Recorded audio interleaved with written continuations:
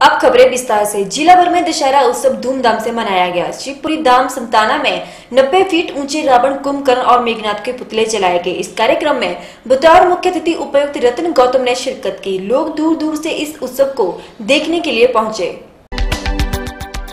जिला भर में दशहरा उत्सव धूमधाम से मनाया गया। कई स्थानों पर रावण, कुंभकर्ण और मेघनाथ के पुतले जलाए गए। बुराई पर अच्छाई की जीत के प्रतीक इस उत्सव पर जिला भर में कार्यक्रम आयोजित किए गए। वहीं शिवपुरी धाम समताना में 90 फीट ऊंचे रावण, मेघनाथ और कुंभकर्ण के पुतले जलाए गए। इस कार्यक्रम में अतिरिक्त उपायुक्त रतन गौतम ने बतौर मुख्य अतिथि शिरकत की। श्री राम भगवान के बाण से निकली आग ने पुतलों को धूं धूं कर जलाया।